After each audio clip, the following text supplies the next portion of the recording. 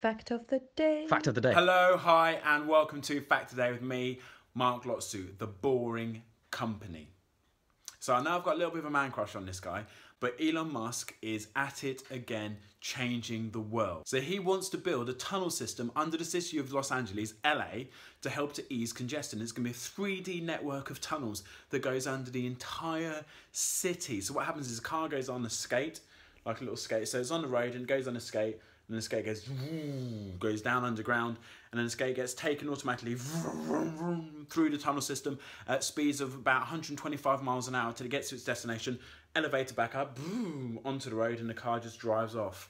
How cool is that? He said he just started this as a hobby. It takes about 2-3% of his time. He's got some of his interns and people from Tesla working on it. It's one of those things where you just kind of think, oh, I've got a really good idea.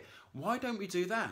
This guy's got enough money and enough knowledge and enough expertise to be able to do it. If you're sat there thinking, oh, why don't we build a tunnel system under LA to ease congestion? He can do it. He can actually do it. Crazy. So what's the problem? The problem is that the vehicles that are used to bore the holes to dig through the earth currently travel about 14 times slower than a snail.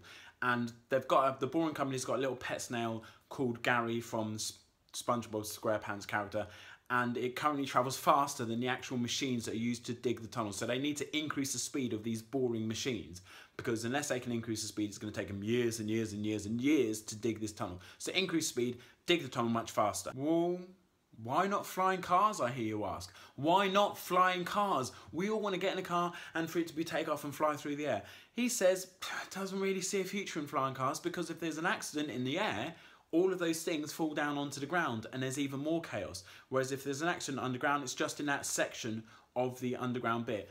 Not sure about earthquakes. He's probably taking earthquakes into consideration and like mass flooding throughout the tunnels. I'm sure he's got all of that covered. If not, Elon, just maybe take those things into account. Not sure if you're going to watch this fact of the day. I've got another one about you as well, about batteries and Tesla, just in case you want to watch that one as well. So that is the boring company. That is the magnificent man that is Elon Musk. If you like this, please hit like, please hit subscribe. Thanks for your time.